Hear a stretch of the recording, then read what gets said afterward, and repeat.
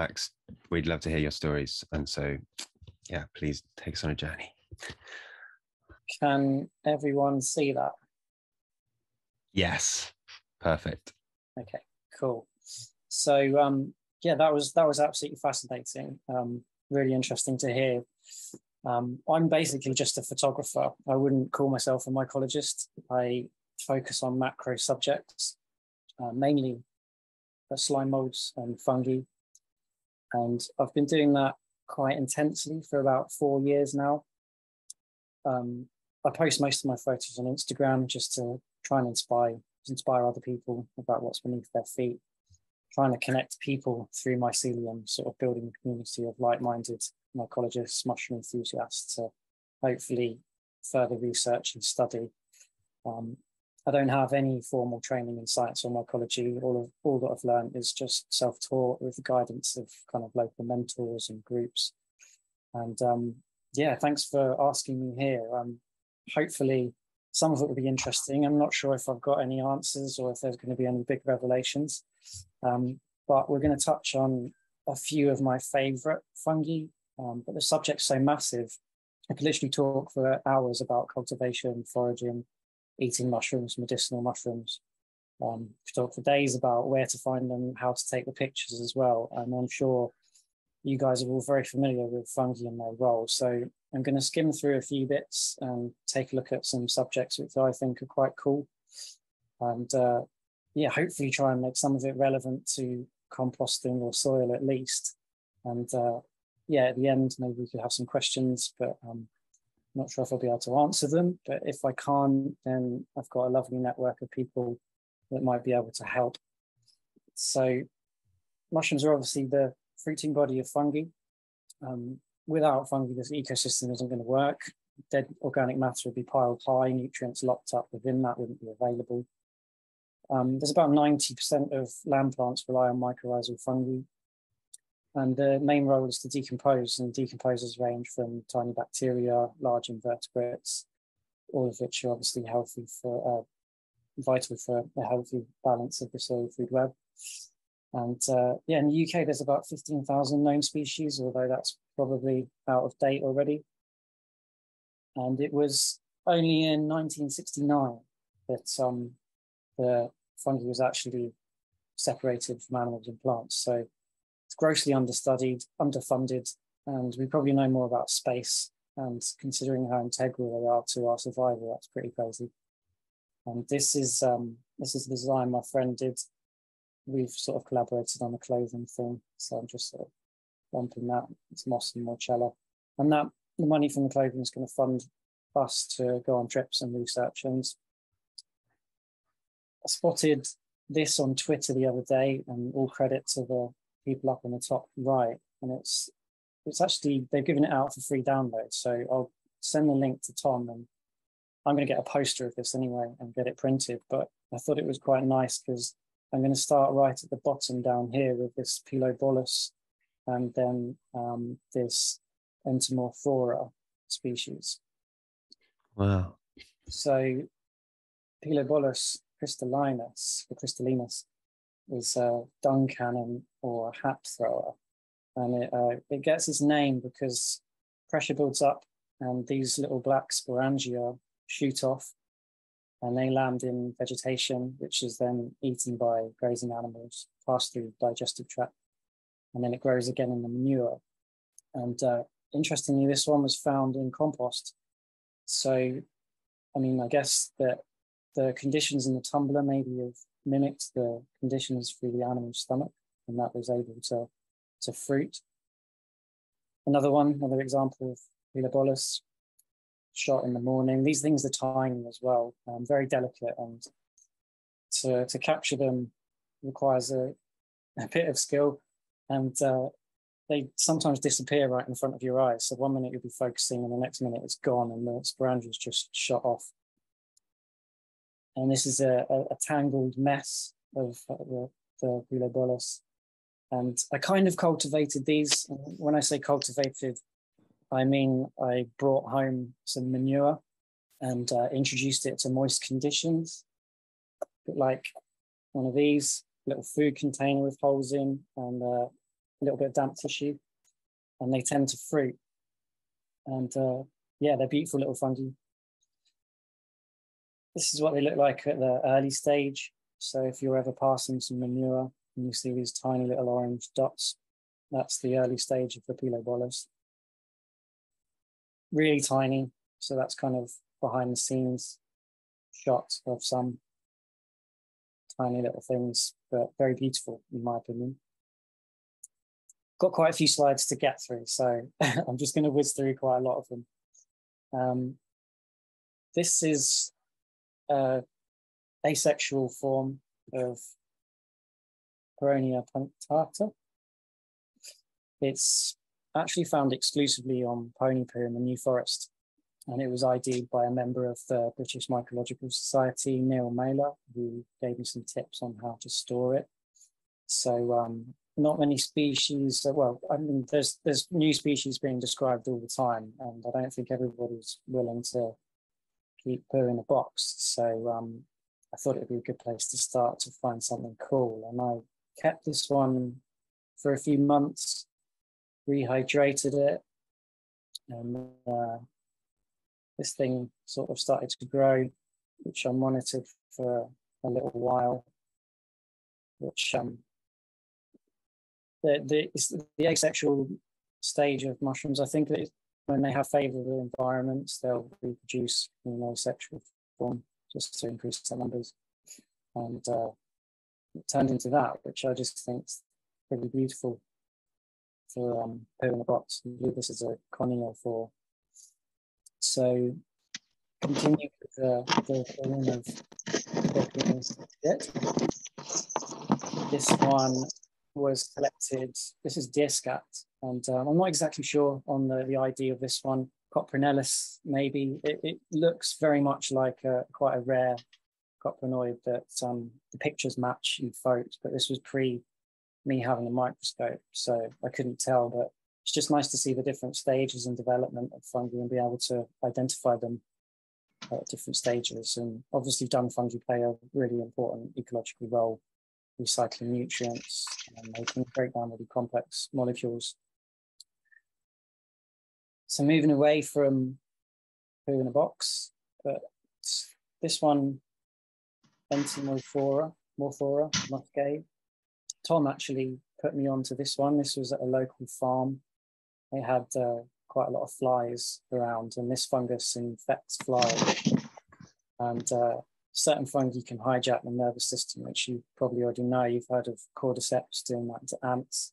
This is a similar thing where the fungi will infect the fly, and the fly will crawl to a high place and it will extend its proboscis, fixing it in place, and it arches its wings back in what they call a death pose. And the spores eventually burst out of the abdomen, trying to infect as many flies as possible, being on that high point. And with the abdomen swelling, it also attracts males to try and mate with the females, so it spreads it quite a lot. So it's a bit of a weird fungus, but an interesting one nevertheless. Another similar species I found quite recently. There doesn't seem to be that many records in the UK. This is Pandora diptergina, and this one was ID'd by Nick Applin, who runs the local fungus group. It's some sort of moth fly, and they hang around damp areas, and this was underneath a stick, and I thought I was some sort of macro wizard taking pictures of a fly that wasn't moving, but turns out it was infected with a fungus and it was very dead. And it's really tiny, so just the size of a pencil tip. This is a Cortinarius species. SP stands for species. It just means that I was lazy and I didn't bother to work it out, or not necessarily lazy. Quite a lot of mushrooms are pretty difficult to ID, and you've got to pick your battles. But I just thought I'd include this because mushrooms obviously play a huge role for insects, animals as habitat. And I believe these flies lay their eggs in mushrooms, various different species. And it was sat so still that I was able to change my lens setup and get a super close picture, which I thought was kind of cool. So flies also help in the dispersal of spores. And this is Phallus impudicus, a stinkhorn. Some of you might have smelt this, seen this. They're fascinating little things. They tend to pop up quite quickly. There's a lot of folklore and interesting history behind them.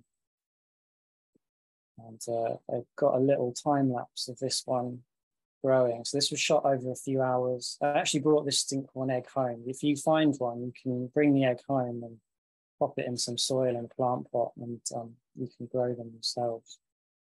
And yeah, in a matter of hours. You wouldn't want to do it in your house though. Don't do that. It absolutely hums. And that was over about 3 or 4 hours, I think. Shooting a frame maybe every 30 seconds. There's definitely room for improvement with those. So lighting and practice. So I'll try and do some more this year. If I can get to the next slide. This one, similar, flies disperse the spores for this mushroom, Clathrus ruber or basket stinkhorn. And this one was another compost club member who let me into her garden. I believe it's Joanna. Hope I've got the name right. But her Instagram's there. Pretty rare in the UK and a fascinating one to see. This is Hypholoma fasciculare or sulfur tuft, really common mushroom. This is under UV light, 365 nm UV, and they actually fluoresce. Not quite sure why, but people suggested it could be to do with attracting flies for spore dispersal because they can see in that spectrum. And basically the phosphors get hit by the UV light and they naturally fluoresce. And there's a few mushrooms that do. There's some lichens that fluoresce. So there's a daylight comparison there.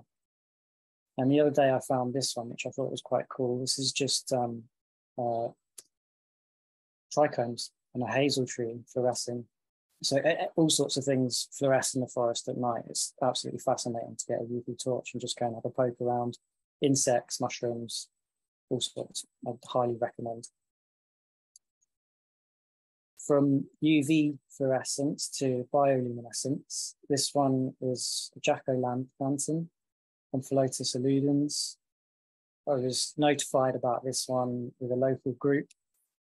A friend of mine, Iona, who I actually met here, we met with a group of people and went check this out at 1 in the morning when the street lamps went off. We all had blankets over our head trying to watch the bioluminescence. You can see it. It is very faint. And it was a real pain to take a photo of. I ended up bringing some home because there was absolutely tons of it. And I shot this as a composite. So one exposure for the gills and then another for the highlight. And that's what they look like in the daytime with a lovely Ganoderma next to it. It was just not far from me, in a small sort of council block with a big tree in the middle. And there was tons of mushrooms there, which is always good to see.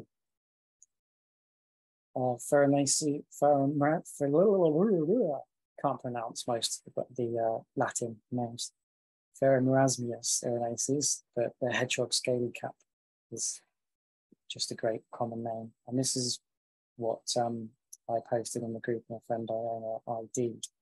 So we got working together quite a lot, and we share finds, we share locations, and we go out and do microscopy. And this is a species which turned up on a tea towel in her back garden. And it's not particularly common to Conica horizontalis. And Kew Gardens are interested in this one to add to their collection for the Darwin's Tree of Life project. So I cloned this one for them, and we went and delivered that to Kew Gardens. And whilst we were there, we found this one. It's kind of cool, orange peel, pretty common. But that one was added to the Darwin's Tree of Life project. And thankfully, Dr. Brian Douglas is going to lend us some equipment to be able to do some sequencing on the finds that we have, so we can contribute and add those to GeneBank. And along with the photos and microscopy, it would be nice for people around the world to be able to reference those. So not quite started on that yet, so I can't really say much, but more on that as it happens. Just an idea of how tiny some of these species can be. this one was so tiny and too cute to move, so I left it where it is, and it remained as a species. Marasmius hudsoni. It's a mushroom that grows on a holly leaf. Pretty common, I think. I find it quite a lot. But yeah, beautiful, weird, and it had to be included. I just want to say, Max, this is absolutely amazing. That's the funny thing about Zoom, is that like you don't get any feedback. I can't even see you guys, which you is don't crazy. even know So how I'm a this bit is nervous, going. so I hope I'm not whizzing through it too much. No, it's so exciting, and you're going at a really good speed, and Good. loving it. Thank you. This is porcelain fungus, which as a lot of people consider good edible. It was just really pretty, so I had to be included. And I found this at the same spot, just in the car park. And this was shot with a wide angle lens, but it also, you can shoot macro with it, so you can get really close, and it just makes you feel like you can really dive into the image, which works on a big screen. This is the one which I think you guys are probably most interested in. Garden giant, Kinstropharia.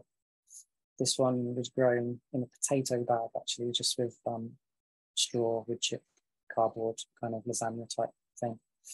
Great for gardeners and permaculturists. It unlocks nutrients and will enhance soil.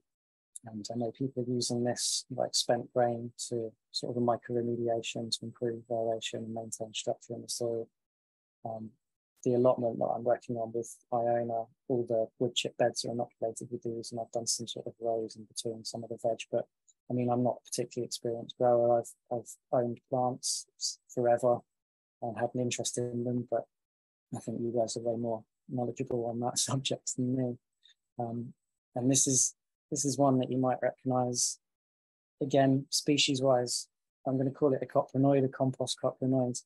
It could be various. I know somebody who could be interested. I've actually got some in a plant pot behind me, which I'm going to have a look under the microscope at and see if we can work it out. But I know coprinoids are notoriously difficult, but I do know a couple of experts, which I'm going to annoy to try and get an idea on that. A Mycena species, I'm not exactly sure. It was just too beautiful to move. Like a lot of fungi, you're going to have to remove and do spore prints, and some require DNA analysis to get a solid ID, and some are just too pretty to move. And this one was down in the New Forest last year, which was probably one of my favourite photos, actually. This is me with a giant bolete. Good example of a mycorrhizal fungi, everyone's favourite, the sep, penny bun, porcini.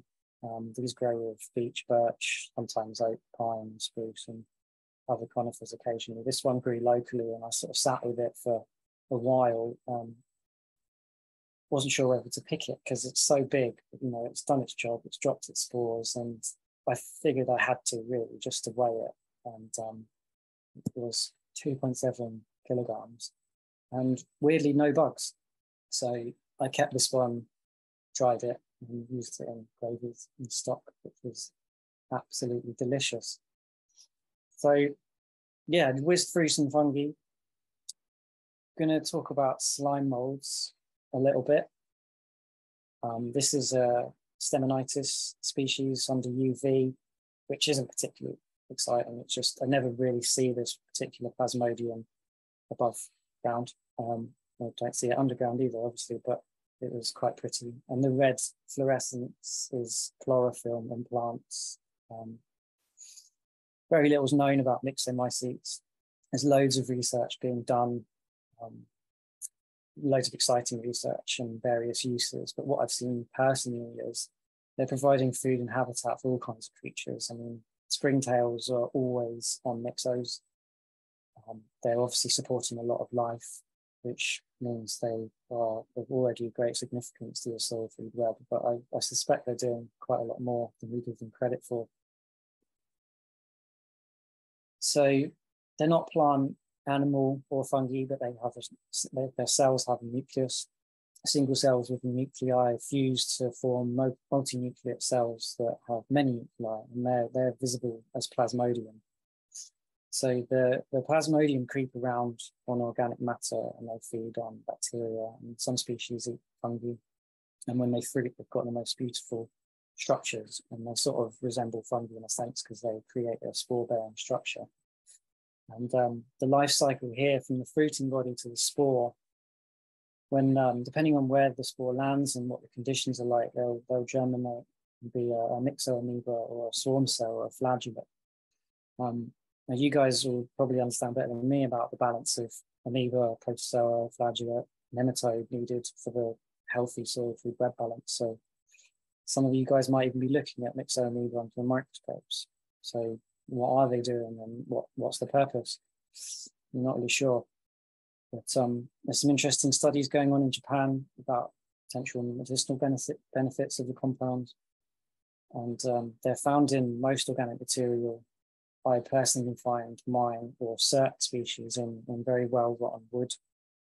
And sometimes I can see Plasmodium that extends about 1 meter, but I'm sure they'll get a lot bigger.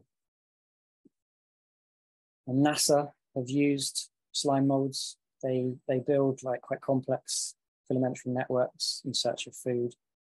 And I think NASA have basically designed a computer algorithm inspired by slime mold behavior. And there seems to be quite an uncanny resemblance between the two networks. One crafted by biological evolution and another primordial force of gravity, which is pretty fascinating.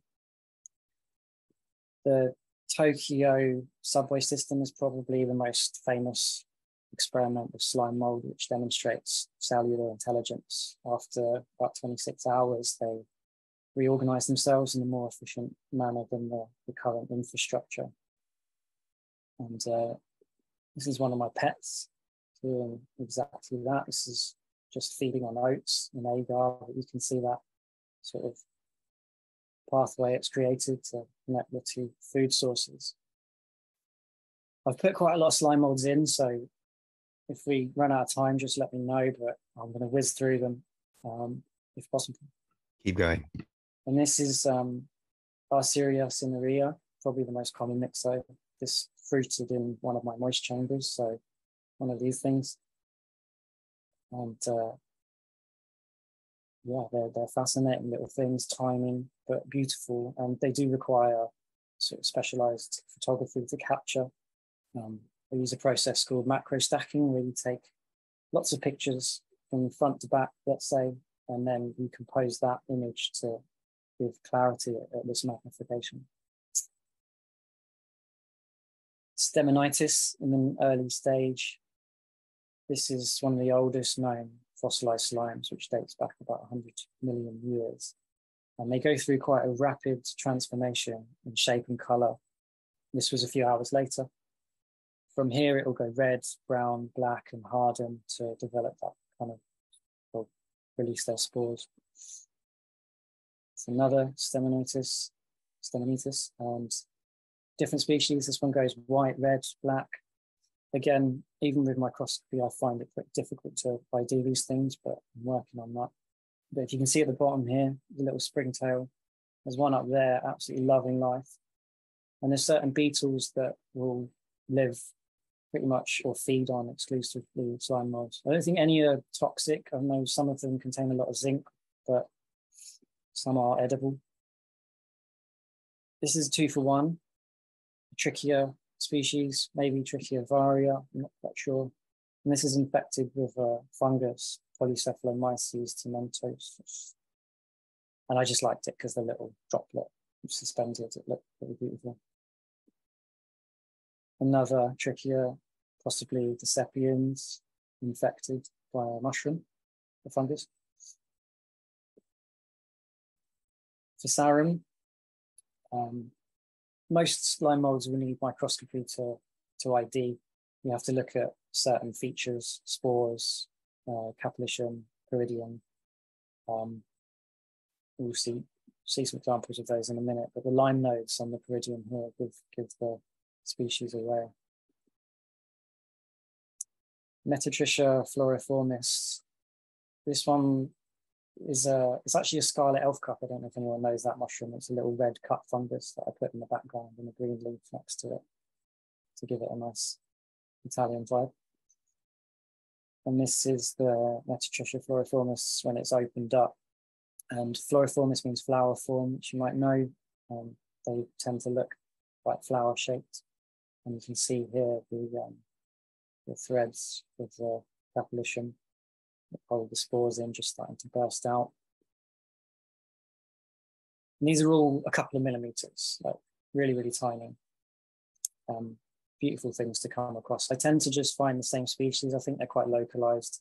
There's certain species on my list which I'm devastated that I haven't found yet, but I think I just need to go further afield. And I know a lot of them are found in areas that like snow melt areas and things like that, from what I've seen from others. Triple whammy. We've got coral slime, which isn't classified as a Mycelium, but it's similar, has similar habitat. Wolf's milk. This is the one that everyone likes to pop.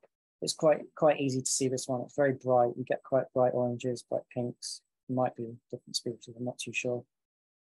But you can see all the little bugs that are around. There's a springtail here, a fly here, another fly here.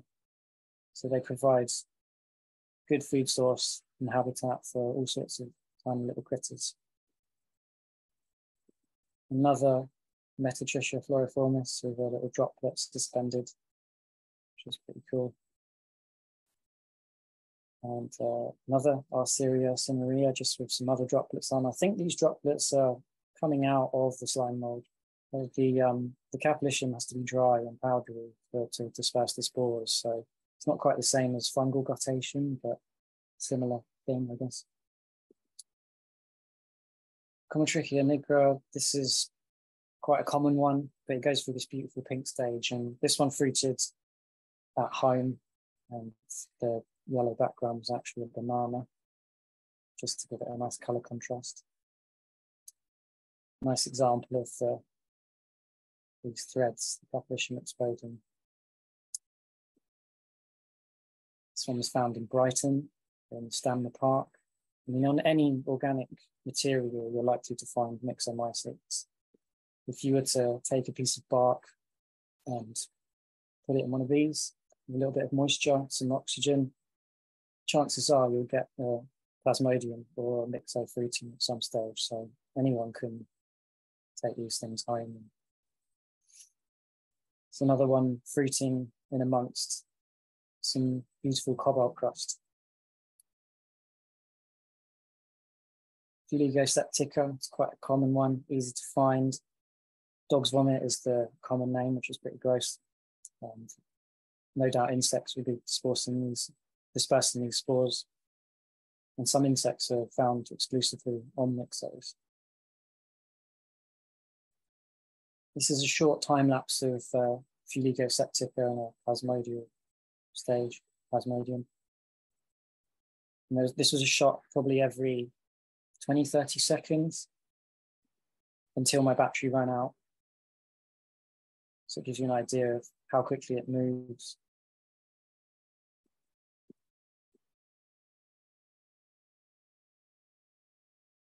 So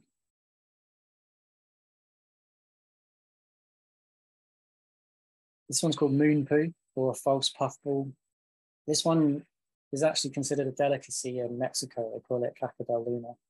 And this was shot over 4 days. I left my tripod in place and just went back just to capture each stage of its life. So on to my pet slime. This is Slimum. I was lucky enough to find Sclerotia, a dormant slime mold, in a stick. Middle of winter, I was just flipping logs. I occasionally do that, try not to disturb too much, but it is a good place to find various different things. And there was this little orange patch in the middle, which I had hoped was Sclerotia, and I brought it home, introduced it to moist conditions, and it started to feed and crawl around. And this is the same organism, but at the same time, and these shots were taken literally within minutes. And you can see there's quite a different behavior going on here. The one on the right is obviously feeding. It's fan-shaped, it's exploring. And then the one on the left, it's sort of approaching some oats which had some pin mold on. So, I mean, I don't have answers as to why, but you could speculate that it might be maybe defensive behavior feeding, but the contrast in the colors and shapes is pretty interesting to see. And where I collected this sclerotia from, I documented this species starting to fruit last year. You can see the sporangia starting to sort of grow and form stipes or stalks, whichever you want to call them. So I followed this one for a day or so, and I can get to the next slide. This was it starting to develop. A little bit further along, this was a blade of grass nearby where some started to fruit. And this was the final stage. Beautiful little miniature rock band. So yeah, whizzed through those. Thought I'd just share some books to credit some sources. Obviously Roger Phillips, Sarah Lloyd's slime mold book is fantastic. Fungi of Temperate Europe are essential in this country, I think. And the Mycelium Seeds of Britain and Ireland are really good. My favourite book, Eben's Bampton Mushrooms. He's probably the youngest published mycologist in the UK. A lovely foreword by Ali. This book, his mum posted a link to say he had this book and you make a donation to the Devon Wildlife Trust and then you get one of these. So I thought I'd promote that along with Mushroom Magazine, which I had a little article and a few pictures on recently, which was a great magazine. Issue 1 and 2 were amazing, like really inspirational, and I had a bit of imposter syndrome writing something for that, but it was, I think it turned out okay. I think people liked it. So yeah, just a few more sources. Sussex Fungus Group, I'd suggest to anybody to join their local fungus group. There's plenty of them. Iona has been a great mentor to me, helping with microscopy. Brian Douglas at Kew, Lynn Body, and the BMS groups. BMS groups on Facebook, Slime Mold Appreciation Group on Facebook, Mushroom Spotters, all these are great resources. And there's a few people at the bottom who have helped me with ideas or helped me with photography. So I thought I'd shout those out.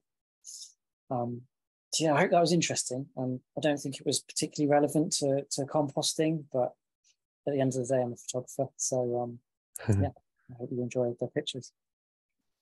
Mate, thank you so much. That was absolutely brilliant. And I've never watched a series of pictures before that made me want to be like another species. I wanted to be a fly and live in that world with all of those pink orbs and insane like detail that you've captured and entered into. Would anyone else like to express their appreciation for that? So it's not just like a thanks kind of over thing. I mean, people have already said some very nice things in the chat. Awesome.